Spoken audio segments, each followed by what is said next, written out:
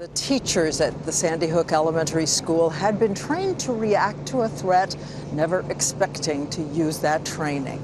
ABC's Amy Robach is with us now, and she tells us what the training was and exactly what they did. Amy? That's right, Diane. We're here at Danbury Hospital where the medical staff said they felt like today must have been a lot like 9/11 because they had their entire staff waiting here in the emergency room to receive the injured.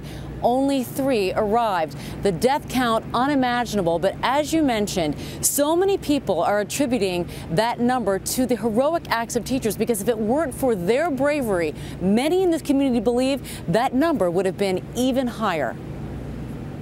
For the nearly 700 students who attend Sandy Hook Elementary School, it is the teachers' words they follow day in and day out. Today, those words might just have saved their lives. This teacher went and checked. She came in, closed and locked the door. They went into a corner until they were recovered by police. The teacher put everyone in a corner, locked the door, and they weren't allowed to move until the police came. Restaurant owner Vita Calla has been serving pizza to Sandy Hook teachers and students for more than 30 years. Yes, they're all heroes.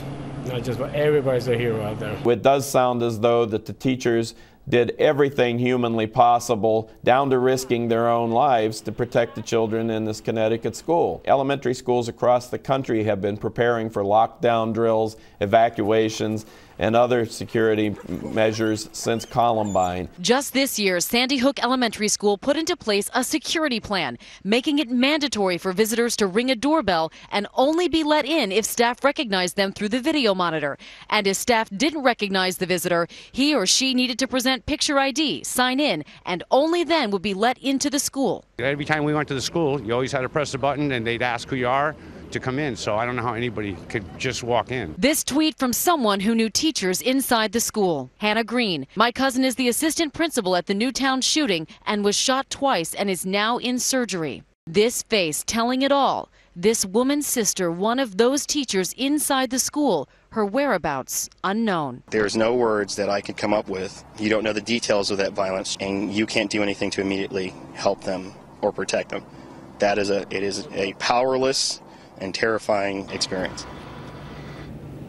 And speaking of powerless, I just spoke to one of the doctors here who was at Danbury Hospital when they received that initial call that there were multiple shots fired at the school. He amassed 80 doctors and nurses waiting to receive any potential victims, any potential injured. And they said within the first 10 minutes, they got those initial 3 injured and they were waiting for more. They said as many as 24 they were told they may be receiving within 30 minutes. When those 24 did not show up, they said that's when they felt the gravity of the situation because they knew they weren't coming.